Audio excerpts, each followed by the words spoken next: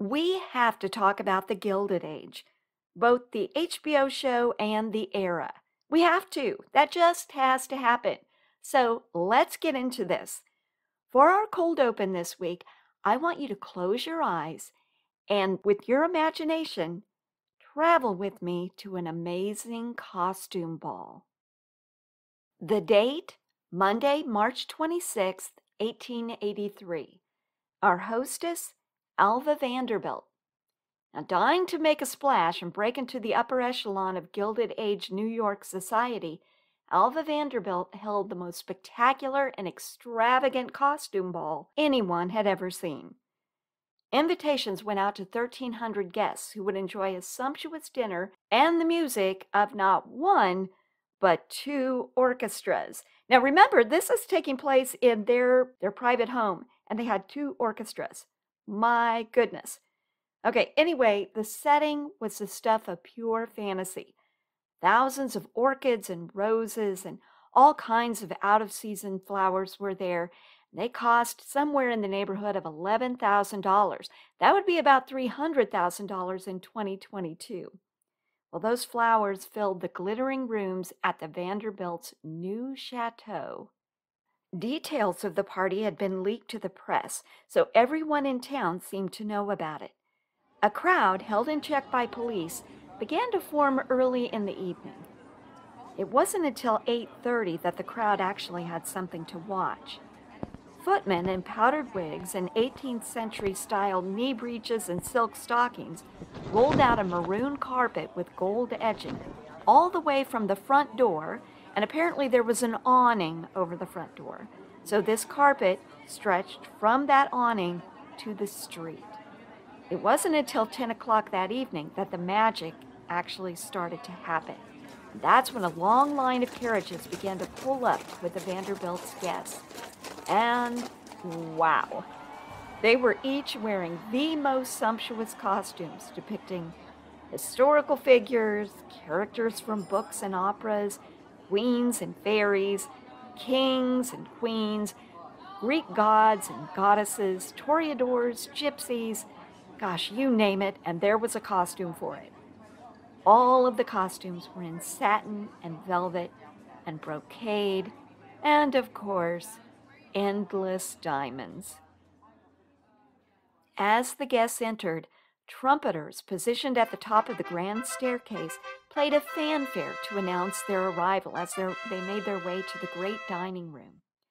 Everywhere there were palm fronds, ferns, orchids, roses, bougainvillea, all laced with delicate electric lights. The party began with quadrilles.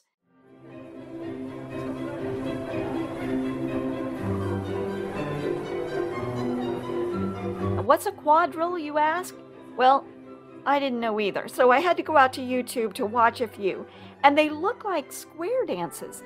Only, of course, they're not the super fast square dances with someone calling out dance steps. From what I can tell, a quadrille contains 4 couples that do these choreographed spins and twirls and steps together. Honestly, I think it looks like a lot of fun. Are there still quadrille dances today? I don't actually know, but if I was invited to one, I would totally go. Okay, anyway, later at 2 o'clock in the morning, an 8-course supper was served among the floral fantasy of their setting. 2 artificial fountains provided a backdrop while guests dined, and at the center of the room was a huge palm tree that reached the ceiling. The guests danced literally until dawn. They began to depart at 6 o'clock in the morning. Wow, so this sounds like the ball of the century, right? It turns out it wasn't. There was an even more ostentatious ball a few years later in 1879, thrown by Cornelia and Bradley Martin and known as the Bradley Martin Ball. That one was so over-the-top extravagant that it drew fire from newspapers and clergymen as being hedonistic and a sign of the elite's obliviousness to the needs of the poor. This, my friends, is the Gilded Age, and we're going to get into it in tonight's show. I adapted that description of the famous Vanderbilt costume ball of 1883 from a wonderful book A Season of Splendor by Greg King. That was just one of the books that I read in preparation for tonight's show, and I'm going to link all of those books in the show notes. Oh, there is a lot to cover tonight, so what do you say we get started? Hit it, Maestro.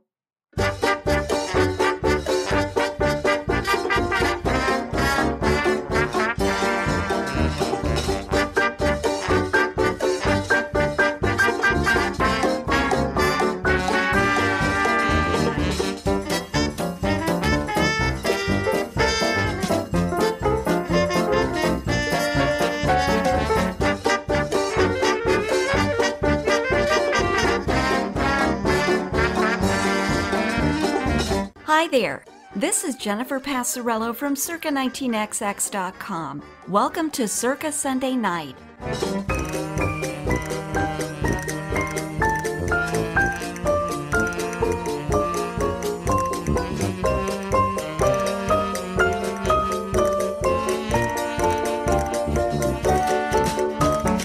Why don't you put on your flapper dress and a long strand of pearls and let's Charleston our way to Dreamsville.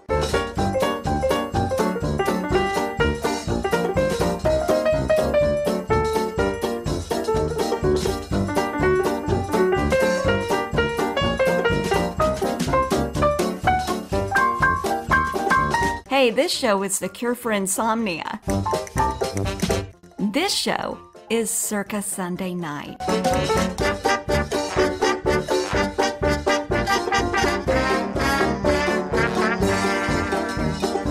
Greetings, everyone. I hope you've had a pleasant couple of weeks. Now, I have to start tonight's episode with an excuse. This episode is going out into the world late. Yeah, I know. If you're new here, you may not realize that I make a lot of excuses, but if you're not new here, this is just the latest in a long line of excuses, but I really do have a good one this time. I've been sick. So I literally had no voice to record with. In fact, I think my voice still sounds kind of strange to me. And I've still got a little bit of a scratchy throat and that kind of thing. So, oh, there you are. But I'm feeling better now, and it is good to be back behind the microphone. We are together at last. Hey, if you are new, welcome. I'm Jennifer Passarello, and I'm your cruise director as we journey to parts both known and unknown on the timeline of the early 20th century. Hey, how do you like that? I just kind of made that up on the spot as I was going along. I don't know. I may use that one. Again, I have always wanted to be a cruise director, just like Julie on the Love Boat. Does anyone remember Julie on the Love Boat? That was a thing at one time. And gosh, what is it about ship references and Circa Sunday Night? Lately, we've spent some time on some ships, haven't we? So we were on the Queen Mary for our Halloween episode.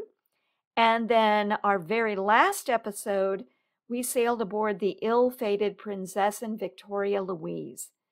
You know what? I have another ship show in my head that, I don't know, might make it into this season. Kind of turning it over in my mind. We shall see. I don't know. Anyway, we sail the 7 seas on this show.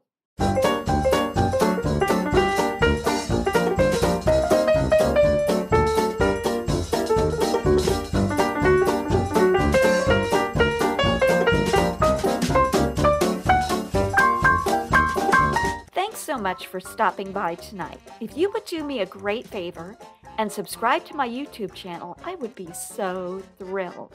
My channel's brand new, only a couple of weeks old, and I do admit there's almost nothing out there. But I'm hoping to grow it and eventually put out a variety of content there.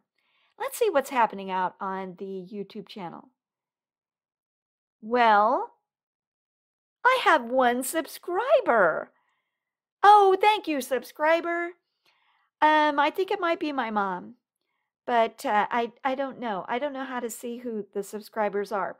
Anyway, if you would go out there and subscribe, I would be so honored.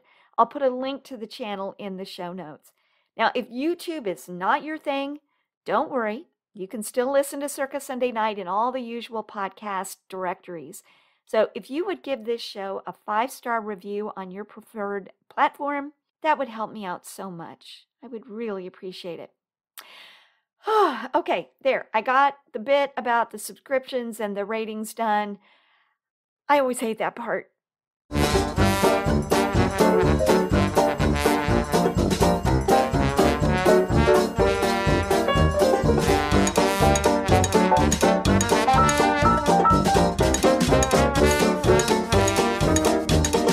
Moving on. I've been watching The Gilded Age on HBO. That's a new show brought to us by Julian Fellowes. Now, you remember him. He's the one that created Downton Abbey. Incidentally, he's written some books that I've enjoyed a lot too. So I was a huge Downton Abbey fan, and then when that went off the air, I just had to find something to fill that vacuum, and I found some books that Julian Fellowes had written, and I actually enjoyed them. They're kind of fun reads. So I think the one I liked the most was Belgravia. That was set in an era that's a little early for me usually. That's the early 1800s. As you know, I gravitate toward the early 1900s, but it was still a fun read. He also wrote a book called Snobs and another book called Past Imperfect. Now, all of these books, while they're set in different eras, involve the wealthy class. So for those of us not in that class, which would include me, it's kind of fun to peer into that world, isn't it? Okay, but back to Downton Abbey. The next film in that series is coming out in April. That's only a few weeks away. Will we be talking about that on Circa Sunday Night? Yes, we will. Now, that film is called Downton Abbey, A New Era, and I can't wait for that one. Okay, so I have a lot to say about the Gilded Age show, and I also want us to explore the Gilded Age era a little bit. But before we do all of that, I want to ask you a favor. Will you indulge me for a few minutes and let me talk about a personal matter? Now, this personal matter has zero to do with the Gilded Age, but it's on my mind, and I just kind of feel like I need to talk about it. Now, this could be potentially very boring, so if you want to skip ahead and just bypass this next section, I totally understand. That's fine. But as I said, I've got this thing on my mind, and I really need to talk about it.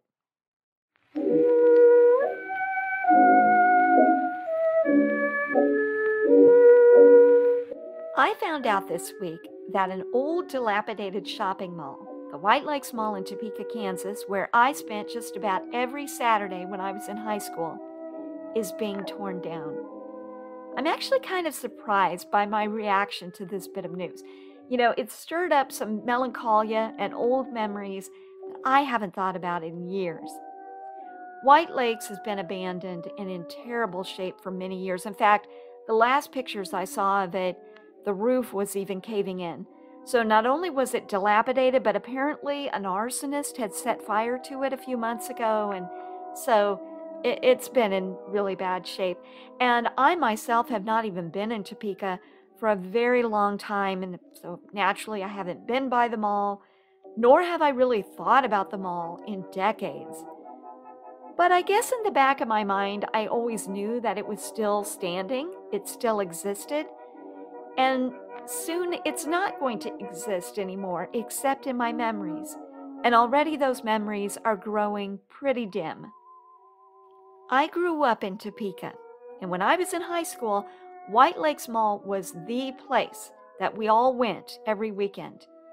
It was the place where, as a 15-year-old, I applied for my first real jobs. Now, I'd been a babysitter before, but I never had a real job, you know, with a real boss and real paychecks and that kind of thing. And I remember getting all dressed up and going from store to store with my little resume in my hand, asking for job applications. And of course, back then, that resume was pretty empty. There wasn't anything on it. But there I was, going store to store, trying to get a job. Now, I didn't end up getting my first job there. I ended up getting my first job down the street at a department store called Richmond Gordman's, which was the best job any teenager could ever hope to get. So it all worked out for the best. But you know what? Richmond Gordman's doesn't exist anymore either. Anyway, back to White Lakes. When I wasn't in school or working at Richmond Gordman's, I was at the White Lakes Mall with my friends. And I remember this wonderful little jewelry store there called the Hat Box. That's where I got my ears pierced. Ouch. Twice. Ow. And where I bought my first pair of earrings. I spent hours and hours there at the mall playing Miss Pac-Man at Aladdin's Castle Arcade.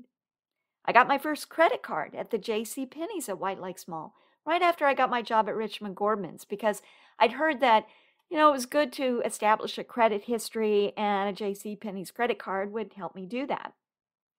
White Lakes Mall was also the setting for the local Jerry Lewis telethons for years. Remember those? And then in my senior year of high school, my speech class participated in this program, and I think it was called something like Window on the Classroom. And it was something that the school district had cooked up, which involved setting up a classroom in the middle of the mall. So we were bused into the mall each day for an hour, and then shoppers could stop and watch us being students and learning in our classroom on their way to one of the stores, like the Hallmark store or the Town Crier bookshop, or let's see, what were some of the other stores? There was a Foxmore boutique, one of those stores. So anyway, there we were in the mall having class. And I remember it felt just as weird then as it sounds now. Walgreens used to have a store there, and they had an awesome restaurant. You could sit in a booth and watch the shoppers go by. Yeah, I don't know if there are any Walgreens left that actually have restaurants in them, but when I was a kid, there was one. Now, one time when I was really small, my mom and I went there and we had grilled cheese sandwiches. Now, I only vaguely remember those sandwiches, but I remember my glass of water really well because it had a dead fly floating in it. And then when I was in high school, one of our favorite places to eat was the Orange Julius food stand. We'd get California dogs there that were essentially hot dogs smothered in chili and American cheese. So they were chili dogs, basically. But of course, we would also get an Orange Julius. And if you're not familiar with those, because I don't know if they're still around. I mean, I haven't had one in a million years, but they were those creamy orange juice drinks that I don't know. There was orange juice, there was milk. I don't know what all was in there. But anyway, they tasted awfully good. They were something between a milkshake and orange juice. Now, that Orange Julius stand is actually what has brought on kind of this melancholia that I'm feeling when I think about White Lakes coming down. The other day, I saw a YouTube video with this young guy, and he was walking around. He's one of those urban explorers. Have you ever seen those videos on YouTube? Well, he was walking through the mall, and he had even said this was one of the last films, if not the last video, in the mall before they tear it down. And I think he filmed this back in December. But anyway, he's walking around, and I mean, the place looks like a disaster area. It's almost completely unrecognizable, just really ruins of what once was White Lakes Mall. But there's one feature that is still recognizable, and it's the canopy that was over the counter where you would order at Orange Julius. So that's the only recognizable thing in that mall, and it's still standing in the middle of all this rubble. I mean, it's just kind of surreal. So the guy in the video didn't know what that canopy was. The sign is long gone. And so how could he know what that was? But I knew. That's where my friends and I would eat those California dogs and try to get the attention of the cute boys from school who were also hanging out there. Oh gosh, time marches on. And I guess this is how you know you're getting old, when you start telling stories that no one could possibly find interesting but you, about places that only you care about. But anyway, If you are at all curious about White Lake Mall, I'm going to try to find that YouTube video and put a link to it in the show notes so you can see at least that Orange Julius canopy that kind of threw me into this little, I don't know, this little sad mood that I've been in ever since I saw that. Okay, well, now I've lost about 2/3 of my audience. So how about if we dive into the Gilded Age? Well, when I learned about this show, I knew I had to check it out. New episodes air every Monday night, and as I'm recording this, tomorrow night will be episode 4. So if you haven't watched this yet, and you think you might want to, it's not too late. It should be easy to catch up. A couple of things to note about this show.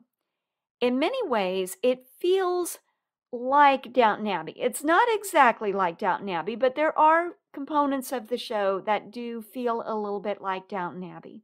We've got the downstairs characters and the society characters. There's drama both upstairs and downstairs. And then, of course, we have spectacular sets, and they are spectacular. They're not quite as authentic as what we found in Downton Abbey because they are sets. I'll talk more about that later on, but they are beautiful. And then, of course, we have the gorgeous gowns. Oh, sigh. The clothes are beautiful. Oh, and there is a spectacular ballroom. Now, we've only gotten a glimpse of the ballroom so far, but even that glimpse, oh yeah, it's just dreamy. Now, if you've been around for a while, you know how much I love a good ballroom. One other thing to note, though, is that this is HBO, not PBS. For those of you listening from outside of the United States, PBS is our public broadcasting system, and that's where Downton Abbey originally aired for us. Downton first aired in the UK, and then it would come to the US a few months later. And when it did come to the US, it would air on PBS. Now, I don't know actually if the Gilded Age is airing in the UK. I kind of think it's not, but I could be wrong about that. Let me know if you're on YouTube. Let me know in the comments if you're in the UK and you've seen the Gilded Age. But anyway, HBO is a premium streaming service with a gigantic budget. I don't like HBO. And the reason why I don't like HBO is because it's too edgy for me.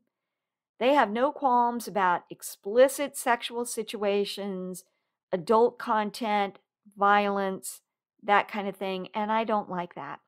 You know, in my old age, I really try to protect my brain from that kind of stuff.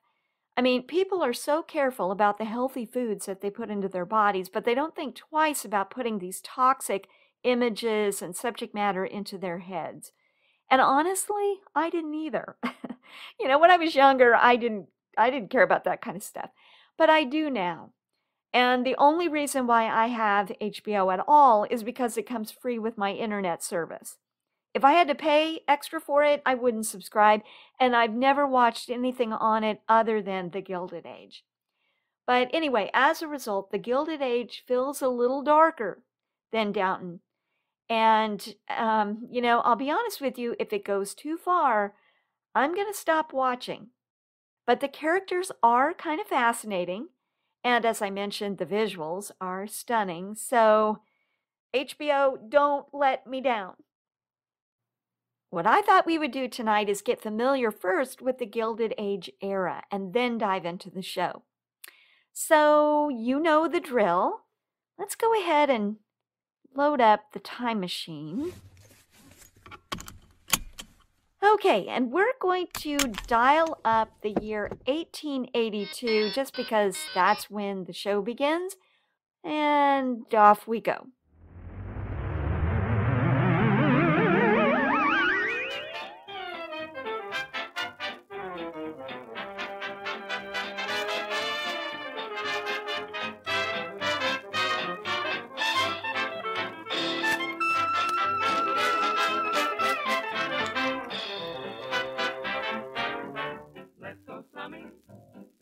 Take me slumming.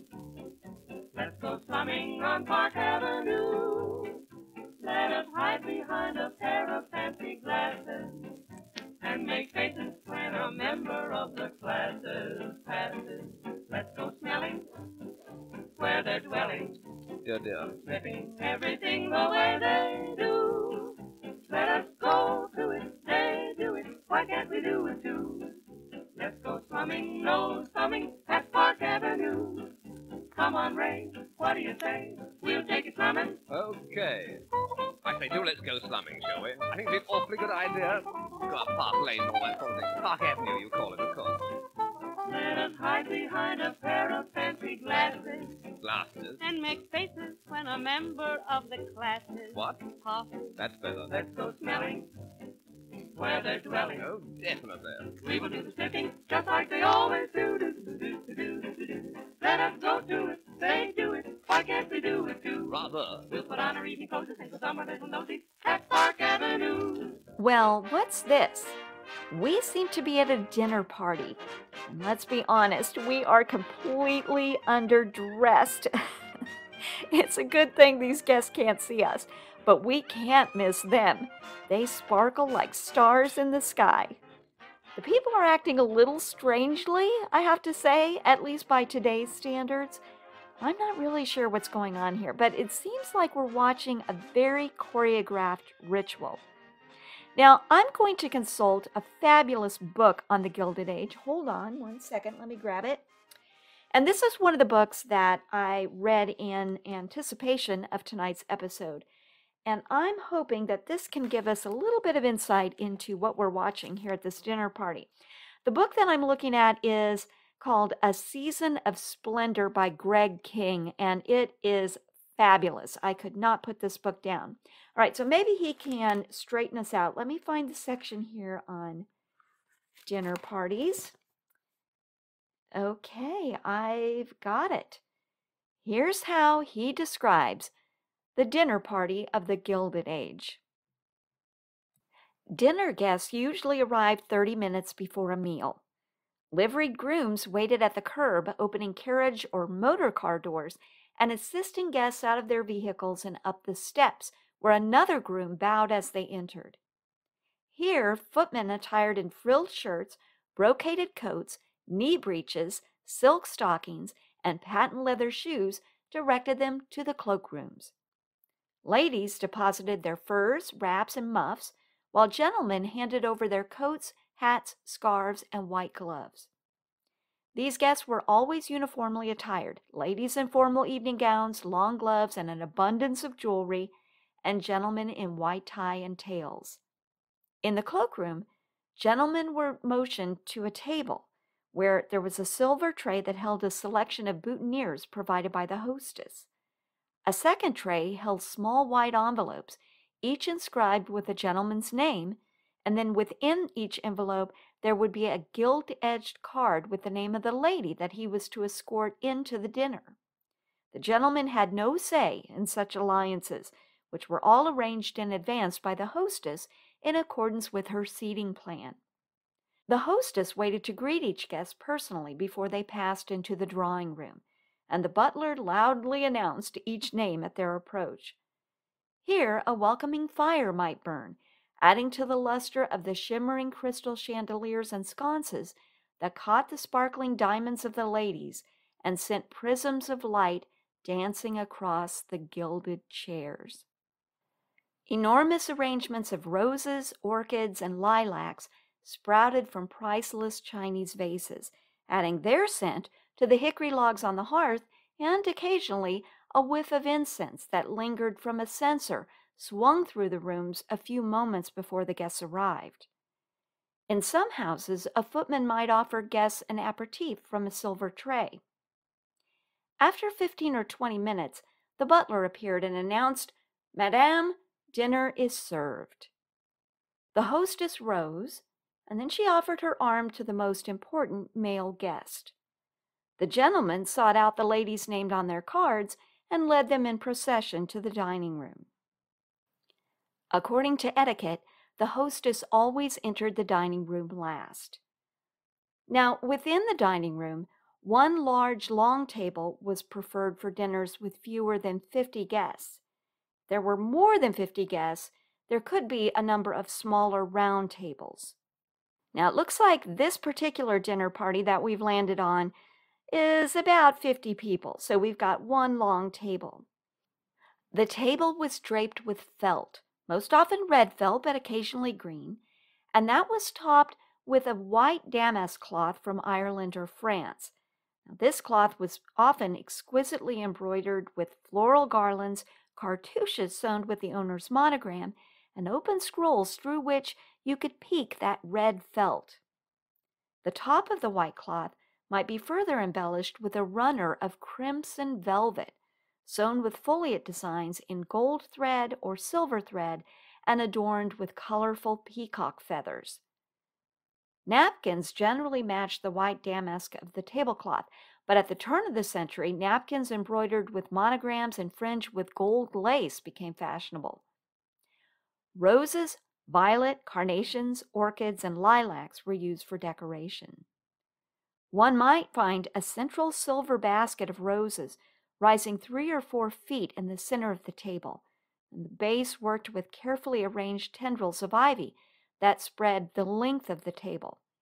Or there could be a vase of tall lilies and palm fronds at intervals down the length of the table, mixed in with smaller arrangements of lavishly cascading roses, orchids, lilies, and ivy. Occasionally, a hostess might offer an additional unexpected arrangement, such as a canopy of roses and lilies woven with ivy, palm fronds, ferns, and boughs of evergreen suspended from the ceiling. And woven within that would be those tiny electric shimmering lights. This was intended to produce a dreamy kind of atmosphere. Every object on the table was carefully placed for maximum effect. Tall gilded candelabra stood at intervals, the flames of their wax candles shielded by either white or light pink silk shades. They alternated with silver bowls of pineapple or sugared fruits. Laying the table normally took several hours. The butler worked with white-gloved footmen, carefully measuring each piece placed with a small rod to ensure uniformity. A usual place setting, or cover, as it was known, included 10 pieces of silver. On the right was an oyster fork, placed atop the soup spoon. There was a bread knife, a fish knife, a meat knife, and a salad knife. To the left was a fish fork with curved tines to flake the fish, a meat fork, a salad fork with widely spaced tines to avoid bruising the lettuce, and a fruit fork. When each course was completed, the footman would remove the used silver with the plate. Additional pieces of silver not already laid would accompany their respective courses, placed on either side of the new plate.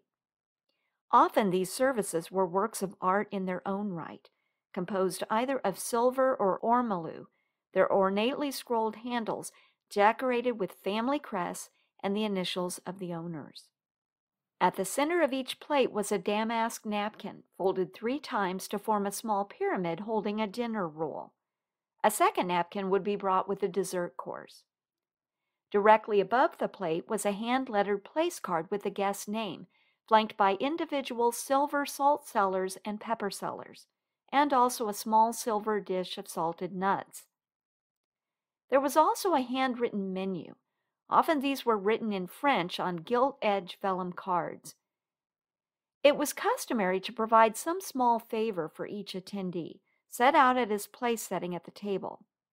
These were generally painted ribbons, fans, card cases, tie pins, or little jeweled eggs, although by the turn of the century, it was common for hostesses to lavish engraved silver cigarette cases, gold cufflinks, and jewelry upon their guests.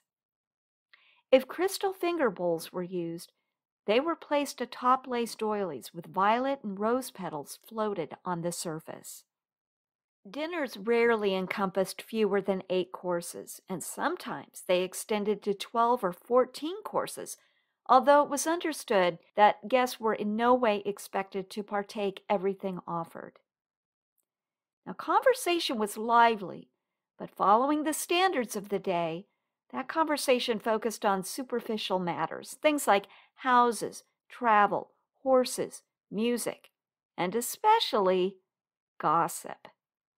Coffee, sparkling water, and liquors signaled the end of the meal.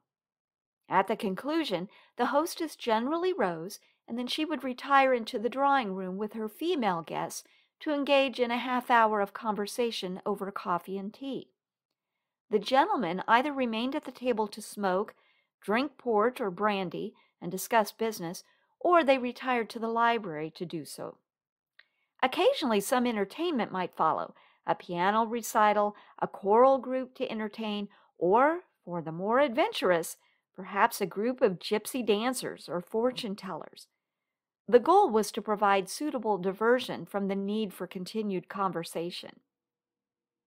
Within an hour after the meal had ended, guests generally began to look for signals that would allow their leave without any insult to the hostess. Once a general lull had settled over the gathering, a keen hostess would rise from her chair with a fixed smile that no one could mistake as an invitation to linger, and thank her guests for the pleasure of their company. The evening would then come to an end. Oh, goodness, what a different world this is from the one we know.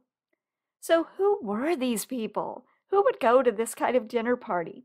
Well, these were the society people in New York during the Gilded Age, which was an era of unprecedented and largely untaxed wealth. This was the era of the Astors and the Vanderbilts.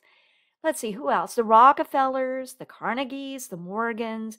It was also the era and the social circle of Edith Wharton, the American author. She wrote about this era in her books. Where did all the money come from?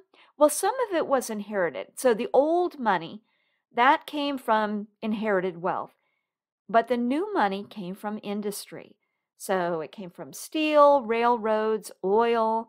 Investments in banking was also a source of wealth. So the Gilded Age spanned from the 1870s to the beginning of World War I. In the research that I did in preparation for this episode, I saw an ending of the era anywhere between 1910 and 1914. So that overlapped the Victorian and Edwardian eras in the UK and the Belle Epoque in France and other European countries. Where did the name Gilded Age come from? Well, surprisingly enough, from Shakespeare, by way of Mark Twain. So listen to this. This is from Shakespeare's play, The Life and Death of King John. To be possessed with double pomp, to guard a title that was rich before, to gild refined gold, to paint the lily, to throw a perfume on the violet, to smooth the ice, or add another hue unto the rainbow, or with taper light to seek the beauteous eye of heaven to garnish, is wasteful and ridiculous excess. Have you ever heard the phrase gilding the lily? Well, that saying speaks to redundant beautification and excess. The lily is already beautiful. It doesn't need gilding, right? But it turns out the Shakespearean source doesn't say gilding the lily. It says paint the lily and gild refined gold. But you know what? It all gets to the same point. Well, that little passage is a source from which Mark Twain and his one-time collaborator, Charles Dudley Warner, drew the title for their 1873 novel, The Gilded Age, A Tale of Today. Several decades after its publication, the era in which the novel was written, from the 1870s to, again, the early 1900s, came to be called the Gilded Age. Now, this was a time, as I mentioned, of unbelievable wealth, but only of a very tiny group of people. So Twain and Warner's book really satirized this period as an era of serious problems beneath a very thin veneer of gold. Among the very wealthy, there was tremendous waste and greed and preoccupation with social standing. Everything in their world looked beautiful on the surface. And, oh my, yes, it was very beautiful indeed. But below the surface, well, that's the stuff someone like Julian Fellowes might turn into a show. And, of course, he did. Now, Gilded Age society moved about in a few different settings. New York was something of a home base, which makes sense, right? Because that was the center of commerce. But where else did these folks go? Well, they would go to Europe. England, France, and Germany were particularly popular in this set. But here in this country, they went to the Berkshires for sure, and then Newport, Rhode Island. Hey, and guess who's going to Newport this summer? This girl.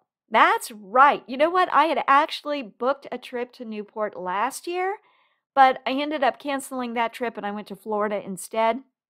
But I have rebooked my trip and I'm all ready to head to the Breakers and Rosecliff and any other Gilded Age mansion that I can manage to tour. I can't wait. So I'm not going to be talking about Newport in tonight's show, even though it is a big feature in the Gilded Age, but I'm not going to talk about it tonight because I have a feeling I'm going to be doing a lot of talking about that in a future episode. But now let's talk about the people who are associated with the Gilded Age. Now, I listed some of the families earlier, the Carnegies, the Morgans, etc., but there are many others as well. There are two people in particular, though, that I want to focus on tonight.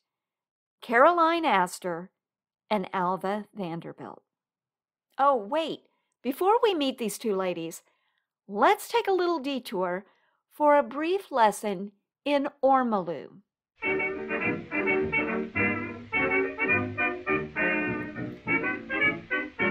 In my research on the Gilded Age, this is a term that kept coming up, and this isn't exactly a new term for me. I knew ormolu as a type of gold metal decoration that you see sometimes on old furniture, on vases, porcelain decorative objects, what else? Light fixtures. I've seen them on clocks and candelabra, sometimes even walls, like you go into a really grand library or something and there may be some paneling and you may see some ormolu on there. Now these are gold ornamental pieces that can be pretty intricate. They feature floral swags, flourishes, sometimes you see cherubs, or like architectural motifs, like columns or that kind of thing. Ormolu pieces are beautiful, and I do run into them from time to time in antique stores. But what I always assumed was just gold colored metal is really real gold. At least real ormolu is real gold. Now, ormolu itself is actually gilt bronze. So bronze is the base metal, and then it has a thin skin of gold applied to it. The gold is typically 18 or 24 karat. Now, the word ormolu refers to both the technique for gilding the bronze as well as the end product, which is gilt bronze. Bronze is a less expensive metal than gold, but of course our friends in the Gilded Age loved the look of gold. So ormolu was a reasonable alternative. Now don't think, though, that ormolu was inexpensive. No chance. It was made by skilled craftsmen through a slow, painstaking, and honestly kind of dangerous process. And of course, we are talking about gold. Now, the gilding process, let's talk about this for a minute because, as I said, it was kind of dangerous. Now, I'm taking this description of the process from mayfairgallery.com, and it's got some pictures of ormolu and then also some really amazing backgrounds. So I will include a link to this webpage in the show notes. But here's what they had to say. The most common method for gilding bronze in the 18th and 19th century was what's known as mercury gilding or fire gilding. It's actually an ancient technique dating as far back as the 3rd century BC. It involved applying a solution of mercuric nitrate to the bronze, followed by a mixture of mercury and ground gold powder known as an amalgam. The bronze was heated so that the mercury, which had a lower boiling point, evaporated, leaving behind the gold powder, which was fused onto the surface of the bronze. Now, this method was dangerous because of the harmful mercury fumes produced by the process. Gilders often didn't survive past the age of 40. France, the center of most ormolu production in the 19th century, actually outlawed the use of mercury in 1830 because of the danger involved. And yet, The law was so badly enforced that mercury gilding remained the main method of creating ormolu well into the 20th century and the Gilded Age. Nowadays, the process of gilding bronze involves a complicated electrochemical procedure known as electroplating or gold plating. This was a method which was developed midway through the 19th century, but it wasn't used widely until the 20th century. Well, gosh, most of the Gilded Age mansions in New York are no longer standing, but one of the most famous of the era isn't in New York at all, but in the Blue Ridge Mountains of North Carolina. Yes, that's right, the Biltmore, which remains the largest home in America. Now, I visited the Biltmore a couple of years ago, and yes, I remember seeing examples of ormolu. Ormolu is emblematic of the age, and I have a feeling I'm going to see a lot more of it when I go to Newport. But anyway, now we know all about it. We're here to learn, aren't we? And now let's meet Caroline Astor. Caroline Astor, the Mrs. Astor, was the wife of William Powys Astor Jr. Her own family could trace their wealth back to the Dutch New York aristocracy at the time of the city's founding. And her husband was wealthy too, but you know what? She actually had a better pedigree than he did. And I don't know if she had more money than he did, but she had an awful lot. She represented old money. Now, this is important because early in the Gilded Age, that really mattered. Mrs. Astor wanted to establish a non-titled American aristocracy. Non-titled meaning that, we don't have anything like dukes and duchesses or counts and countesses or princes and princesses. And I don't know, what are the other titles? There are a lot of titles in Europe that we just don't have in the United States. Well, so there were no titles, but the old money elites were really the closest thing that America ever had to royalty.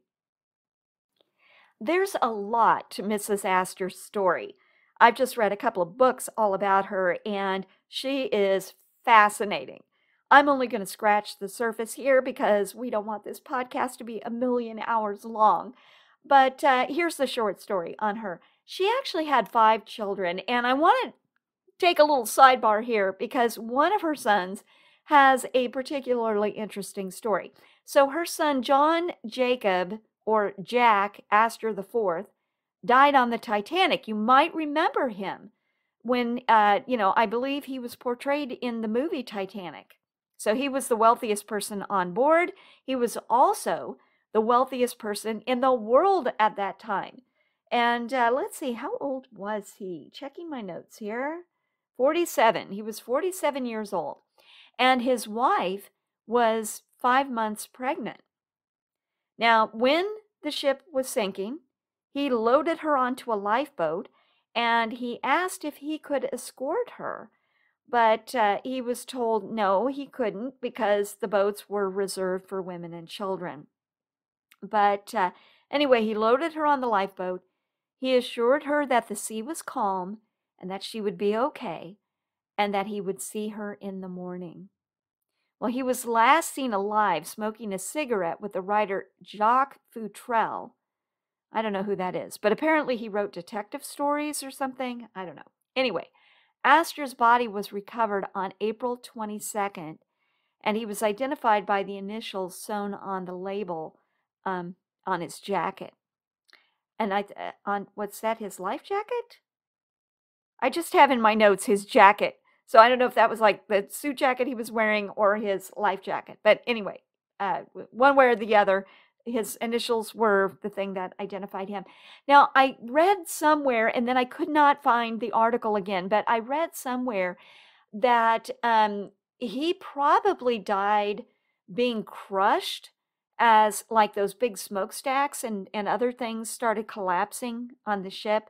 And I don't know how anyone would know that unless it was because, his body, when it was recovered, indicated that might have been the case, although his body was recovered several days later. So I would imagine that he did not look real fresh and, not like himself at all by that point. But anyway, so that's the story of one of Mrs. Astor's sons. Well, she was raising her family. So for the first decades of her marriage, that's what her focus was on, is being a mom and managing the household. She was not focused on the society or reigning over society or any of that kind of stuff. But now later on, as her children were grown, she acquired this kind of creepy sidekick, Ward McAllister. And I will say, Ward McAllister was actually referenced on the Gilded Age show. He was mentioned. I don't know that I've seen him yet. He will, I'm sure, kind of pop up on that show, but I don't know that I remember seeing him on the episodes I've seen so far. But anyway, he was like a full-time social expert, I guess. I don't know, self-proclaimed. I think he kind of created that role for himself, but he latched on to Mrs. Astor. She kind of latched on to him, and he helped her ascend to the very top of society. This is from Wikipedia. In the decades following the Civil War, the population of New York City grew exponentially, and immigrants and wealthy new arrivals from the Midwest began challenging the dominance of old New York money. Aided by the social arbiter Ward McAllister, Mrs. Astor attempted to codify proper behavior and etiquette, as well as determine who was acceptable for inclusion in her social circle and who was not. They were the champions of old money and tradition. McAllister once stated that among the vastly rich families of Gilded Age New York, there were only about 400 people who could be counted on as members of fashionable society. He did not, as is commonly written, arrive at this number based on the limitations of Mrs. Astor's New York City ballroom. Good to know, because that's what I had always heard. I thought that's where the 400 came from, that she could only fit 400 people in her ballroom, and so that's how she limited that group. But apparently that was not the case. Okay, so her husband's lack of interest in the social whirl did not stop, but instead fueled her burgeoning social activities, which increased in intensity as her children grew older. Now, that's a common theme that I read in preparation for this episode, that it was really the women that cared about the social circles, which kind of seems like, what you would expect. The men really didn't care that much. This was all about the ladies. Now, Mrs. Astor was, back to Wikipedia, by the way, Mrs. Astor was the foremost authority on the aristocracy of New York in the late 19th century. She held ornate and elaborate parties for herself and other members of the elite New York socialite crowd. None was permitted to attend these gatherings without an official calling card from her. Mrs. Astor's social groups were dominated by strong-willed, aristocratic females. These social gatherings were dependent on overtly conspicuous luxury and publicity. More so than the gatherings themselves, importance was highly placed upon the group of the upper crust of New York's elite. Now, as I said, there's a lot more to Mrs. Astor's story, but what I find most fascinating about her is the degree of power and influence that she was able to establish somewhat later in her married life. I mean, she was not a young woman when she rose to this level of prominence. I saw an interview with Julian Fellows in which he talked about Mrs. Astor, and he said that, she was unattractive. And that is true, by the way. I've seen pictures of her, not a beautiful woman. And he couldn't find any description of her as being witty or charming or even just a good conversationalist. All she had was money, but there were others who were staggeringly rich too. And yet no one else held that level of unbelievable sway. What a mystery. What was it about her that people were just, they wanted to be approved by this woman? I don't know. It's just crazy. Okay, well, so then let's talk about her rival, Alva Vanderbilt. Alva was the wife of William Kissam Vanderbilt, who made his money in railroads. The Vanderbilts represented new money. they made their money. They didn't inherit it. Well, I don't know. Maybe they did inherit some money, but they certainly did not rise to the level of wealth that they had through inheritance alone. They didn't have the pedigree that the Astors had, and so Alva's early attempts to break into New York society were really thwarted at every turn. She could not gain acceptance into that 400. She was driven, and by all accounts, she was kind of a hard woman. She was a manipulator. Now, the Vanderbilts were extraordinarily wealthy, even by Gilded Age standards. And I think I read somewhere, I don't know if this is true, but it seems like I remember reading somewhere that the Vanderbilts were actually wealthier than the Astors. But it wasn't just about the money, right? It was about the pedigree. And the Astors had that, the Vanderbilts did not. Now, you might remember that when I opened this show tonight, I described that over-the-top costume ball that the Vanderbilts held. Well, Alva deliberately left Caroline Astor's daughter, Carrie, off the guest list for that ball. That was a really shrewd move on Alva's part, because that forced Mrs. Astor to pay a visit to the Vanderbilts. Now, remember that the media knew all about that costume party, or that costume ball, and it was a big deal. So it was getting a lot of press even before the party actually took place. It would not be cool to be left off of that guest list. So Mrs. Astor decided to pay a visit to the Vanderbilts, and that was highly symbolic. So that really opened the door to Alva to, high society. Alva reciprocated by inviting Carrie and Mrs. Astor to the ball. Now, part of the lore of this moment is when Mrs. Astor was, I guess, said, she was supposed to have said, "We have no right to exclude those whom this great country has brought forward. The time has come for the Vanderbilts." Okay, so now let's talk about the show The Gilded Age on HBO. New York is a collection of villages. The old have been in charge since before the Revolution, until the new people invaded. Well, I'm new. I've only just arrived. You are my niece, and you belong to old New York. George Russell is a power in the land. Before long, he'll put money into his pocket with every train ticket you buy. I think we should know the Russell family. We do not move in the same circles. Mama, you are incorrigible. I take that as the highest praise. Well, how do you find your aunts? Data is kind, but not clever. And Agnes is clever, but not kind. Mrs. Van Ryn and her sad sister were spying on me today. I don't know why you bother with them. I don't bother with them. I'm afraid New York can be quite challenging at first. We haven't found it so, have we, George? There is no challenge you are not equal to, my dear. We have invited Marion to live with us. She hasn't a penny. I cannot live within Aunt Agnes's confines. You must meet the right people in the right way. Money isn't everything, Agnes. I don't understand why they have taken me in. I have a job and the fresh start that I need. I want to do something with my life. For a New Yorker, anything is possible. You are the future, Mrs. Russell. And if you are the future, then they must be the past.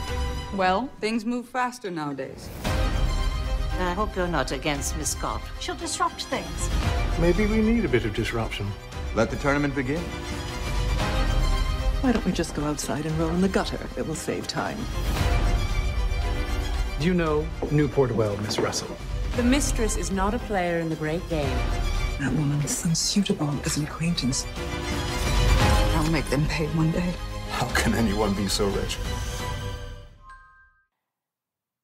Apparently, Julian Fellows had been playing around with this idea for several years before it actually hit the air. Now, it was originally conceived as a prequel to Downton Abbey. If you recall, in Downton, Cora Crawley was an American, and she was what came to be known as a dollar princess. A dollar princess was a wealthy American who would marry into British aristocracy to bring her fortune to a dwindling estate in exchange for a fancy aristocratic title. She would have been a young girl in the 1880s, And the Gilded Age show takes place in the 1880s. Now, wouldn't that have been a fascinating premise? That would have been so cool. But alas, the Gilded Age did not evolve in that direction. No, instead it features two principal families that have nothing to do with the Crawleys. The Van Rhines, these are two sisters. They're aging sisters. One's a widow and the other's a spinster. And they kind of represent the old money. And then there are the Russells. They just built a spectacular mansion across the street, and they represent new money. The Russells are inspired by the Vanderbilts, by the way. Now, I'm not sure if the Van Rhines are based on any real historical figures, but I know Mrs. Astor is a character in the show. And already we can see that Mrs. Russell, again think Mrs. Vanderbilt, is having a really hard time breaking into Mrs. Astor's circle. The main storylines involve these two families. There are also some true historical events that are referenced. So the ladies on the show are discussing at one point the new opera house that's being built, and this is very controversial.